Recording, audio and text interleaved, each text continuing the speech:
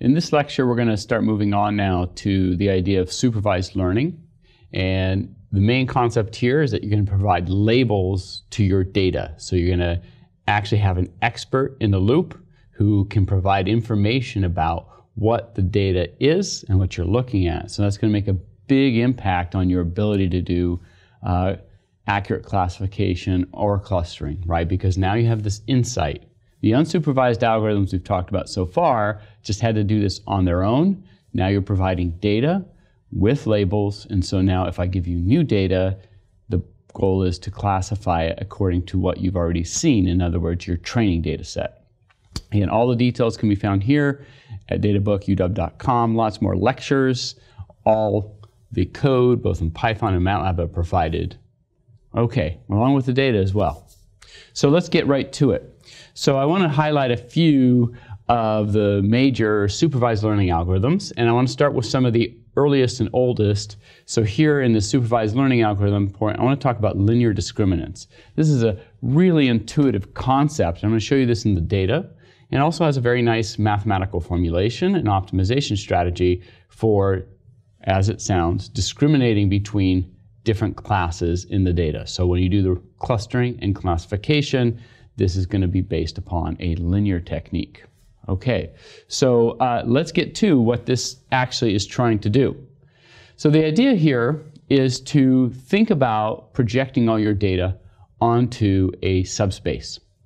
In particular here, this is actually the dog and cat data that we've been playing around with in the wavelet domain, projected onto the PCA2 and PCA4 directions. So you can see they have this sort of nice distribution. The green and the magenta do seem to be pretty nicely separated in the sense that you could make a classification decision based upon something like might be a line right here. The question is, in your mind, you think, okay, I could separate those with a line. How would I generate that line? And so that's what a linear discriminant is going to do, is going to project this into a space where I can get a good line separating the data. So it is a projection, and I'm going to show you two possible projections of this data onto a line. So what you have here is a projection onto this line right here. Suppose I were to project all the data onto this line, what you would see is the magenta and green would have these sort of probability distributions on this line. So you see it doesn't discriminate well on this line between the magenta and the green. In other words, dogs and cats in this direction, very hard to tell any difference between them when you're on this projection. So we call that a poor projection. We say that this is not what we want to be doing. However, there is another projection here, and this is sort of basically an optimal projection. Look at this line here. If I project all this data here, magenta falls onto a PDF here, the green falls onto a PDF there. There's clearly overlap right there in the tails, but this idea of projection where you have nicely separated PDFs so you can draw a decision threshold between them is exactly what we're after in a linear discriminant analysis. The whole goal of the linear discriminant analysis is to give you that optimal line. Okay, and you can clearly see for all the lines I could produce, there's a very good one, in fact, the optimal one, and then of course here what you have is non-optimal and in fact very poor discrimination. So let's go about talking about the mathematics of how to produce this line right here, which is of course going to be done through optimization. Okay, so here's the formal optimization procedure. We think about this data, and remember the data that I give you is labeled. So I give you a bunch of data of dogs and cats with the labels that they are in fact dogs and cats. So I have examples of the magenta and the green balls. So what this allows you to do is compute two key quantities, the between and in-class variance. So the between class variance here is basically the difference of the means between these two classes. So you have dogs and cats, and what I would like to do is look at the between class variance. So between dogs and cats. The within class is the variance within the dogs, the variance within the cats. Okay, so these are these two quantities, SB, SW. So SB between class, SW within class or in class. And what we want to do then when the formal optimization procedure is create this vector W. This is my projection W. This is where I'm going to project all my data onto this line right here. And what I want to do is maximize W so that essentially what you have up here on top is that you maximize the between class over the within class or the in class. So I'd like to make this as small as possible, this as big as possible. So this is going to be as large as possible. So I want the bottom, the denominator, to be as small as possible. Notice if I have these dogs and cats highly clustered around each other, so the within class or between in-class variance is small, and they're very well separated, so the between class is big, I'm going to get an excellent score here. Okay? So that is the objective. Find a W so that that's true. Or find a W that it makes it as big as possible, which means I'm going to essentially find the best line possible. So this is just a formal optimization procedure based upon these two statistical quantities relative to your data. And of course you can compute these because in fact I've given you training labels which allows you to make these computations. In fact, this optimization solution to this problem is basically related to a generalized Rayleigh quotient. So if you've done optimization before, then you see that this has this very nice structure related to Rayleigh quotients, and this is a generalized Rayleigh quotient, and in fact, you just solve an eigenvalue problem. There it is. So you take SB, SW, here is your eigenvalue solution that you would get out of this. So it's a linear solve. So that's very nice. I'm going to solve this line by doing an eigenvalue decomposition. Okay? And the W are the eigenvectors of that matrix, or of this matrix setup here, or this generalized matrix problem. So let's go through some code. I'm going to show you this in practice. We're actually not going to do the optimization procedure. I'm going to introduce you to MATLAB's command for doing this, which is under the classify command. And I'm going to show you how it draws you different lines. And by the way, you don't have to project directly onto a line. You can generalize this to project onto a parabola, for instance, the best fit parabola. These are, so it's nice that this is flexible enough to give you an architecture where you can do something a little bit more sophisticated than just line fits. So let's go here to the code.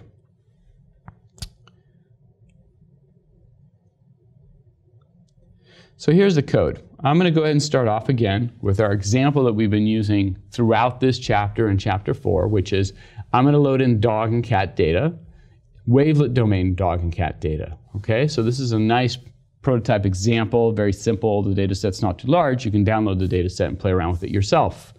I'm going to concatenate this dog cat data, and I'm going to look at the SVD. Now what we've been talking about is in the SVD, if I project all the data onto modes 2 and 4, I get a very nice separation. In fact, I just showed you this picture of this. So that's one of the most discriminable directions that you can get is these two directions of PCA 2 and 4 gives you a nice representation where you can clearly see how to separate that data. And so we're going to work with those two modes.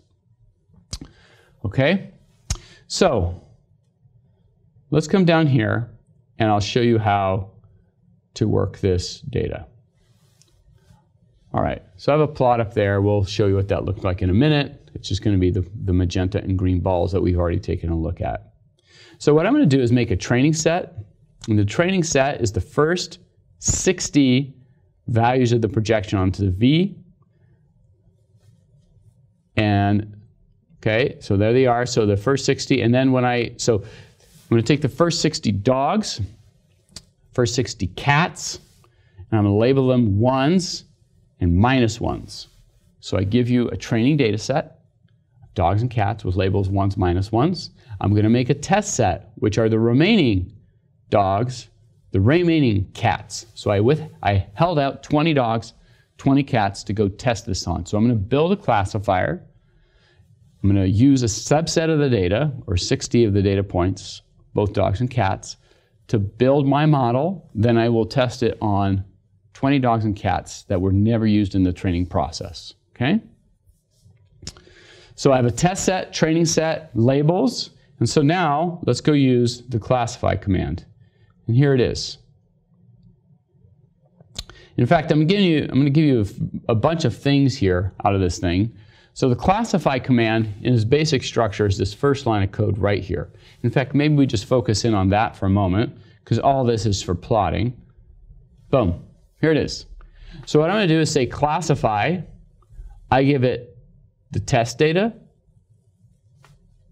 that I'm going to try this classification on, but I also give it the training data and its labels. So I give you the training data with the labels, and then say, here's a new data set test. Go classify it. What the output is, it gives me the class of that test data. So we can see how this works. There's other things you can pull out of this. In fact, in the classify command, there's various things you can pull out of this, but I pulled out coef.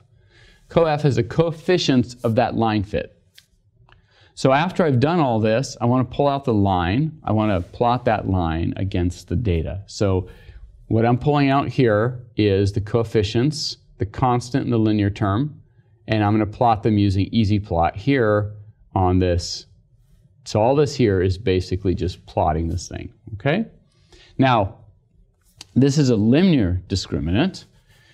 There are options too in the classify command, which are quite nice. One being quadratic. So do a classify on the test set, given the training and the labels, and use a quadratic discriminant. So this is going to be just like it sounds. It's going to produce for me a parabolic. Instead of a line between the data, it's going to produce a parabola between the data. So it's not much, it's almost no different in code structure. You just give it as an option into that thing. So let's go take a look at what this gives us. So if you run this,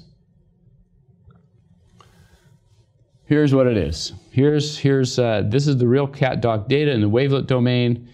What you're seeing there is the training data. Magenta and green, dogs and cats. And it took that data and it produced this line right here. That is my separation line. Okay? And if I do the quadratic discriminator, that is the separation line right there. Okay?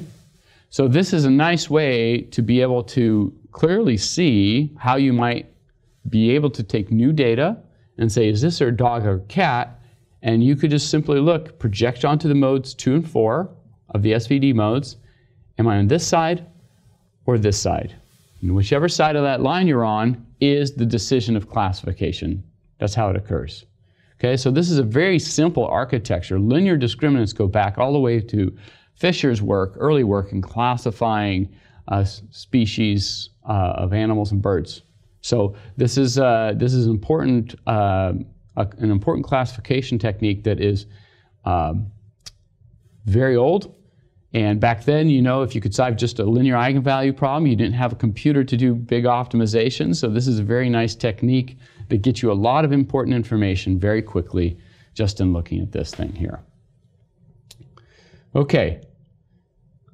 So this gives us what we want here. The other interesting thing is I can also compute the accuracy of this classifier. And by using a linear discriminant, my error in just this random draw, remember I did a training and a withhold, I'd really have to cross-validate this, is about 82.5% accurate. Okay? But that was for the 20 that I withheld and the training on the 60. If I randomly shuffle this many times, in other words, do some k-fold cross-validation, the score would in fact change. So I just wanted to show you that this is something that can come out of the model, is just your score of your error. Okay, so that is it. Classify is a very powerful code. It actually does, it's kind of like the backslash in the sense that there's a lot under the hood, but one of its very simple things is just simply a discriminant analysis, whether linear or quadratic, very easy to use, easy to visualize as I just showed you, so it gives you these nice interpretable results. In fact, let me just walk through them in a little more detail because I think it's helpful to see these not in MATLAB but sort of pulled out of the MATLAB to highlight them. So I just want you to recall that PCA 2 and 4 were the two modes we were projecting onto. And if you start to look at how well you do in classification of these images, if I do the 20 withhold, if I withhold 20 images and then do the test on them, if I use the wavelet images, here's how I do. So I get a bunch of dogs, 5 dogs wrong, but only 2 cats wrong. And if, of course, raw images, I get quite a few cats are wrong, because these should be -1, and out of the dogs I get 4 wrong. So you can see the wavelets do better, and you can see I actually do very well on the cats, not as well on the dogs, but this is showing you I'm only projecting on to these 2 modes right there. So of all the feature space of the dogs and cats, I say project onto these 2 features, and then you're getting in the 80+%. Okay, but here's a little moral story about cross-validation. Remember, cross-validation, if you don't cross-validate, I hope you finished that sentence for me, you is dumb. Okay, so I'm going to show you this, because now when I do random trials of this, now I'm going to randomly select, instead of just the first 60 dogs, first 60 cats, I randomly select. Notice what happens here. I'm all over the place with the accuracy. In fact, that 82% was in fact not a good representation of my linear discriminant analysis, because in fact I normally get about an average of 70. So if I randomly select 60, test on 20, here's the variability that I get. Notice a couple things here. There are some random draws, here's one of them, where I get 100% accuracy. And really this is all about, I just happen to pick 20 really good, randomly pick 20 very good test sets that just get classified perfectly. I also can get all the way down here below coin flip. So here I'm below 50%. Here I'm below 50%. So you can see you can do quite poorly and you can do quite well. But these, in fact, if you don't cross-validate, it can be very deceptive. So this shows you over 100 trials of random selection and testing. So shuffling that data, randomly select, build a model, test on the remaining data. You can get quite a diversity of results. So what you really want to do in building that model is you might say, I will take the average of all these models for my linear discriminant. So each one of them gives me a line, and I could potentially take all those lines and average them and say, that is my cross-validated line, and you're going to have a much better chance of being right here in the 70% and not believing your 100% and also not believing your 40%. Okay, so this is an important chart and also reminder that you should cross-validate. And then this is just the picture again.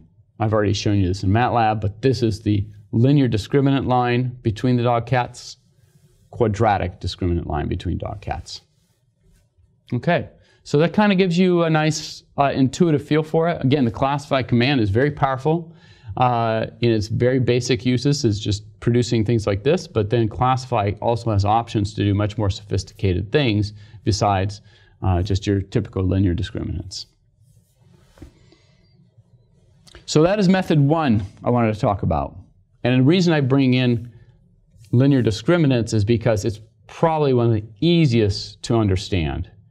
It's very simple. It was used quite a long time ago because it was easy to produce, since it comes right from solving for eigenvectors and eigenvalues of this generalized eigenvector problem.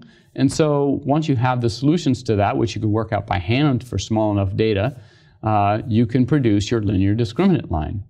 So the code that I've presented here, everything else, as well as more lectures on this topic, can be found here at databookuw.com. All the code base is available in MATLAB and Python, as well as you can download the PDF of the book here at databook.pdf.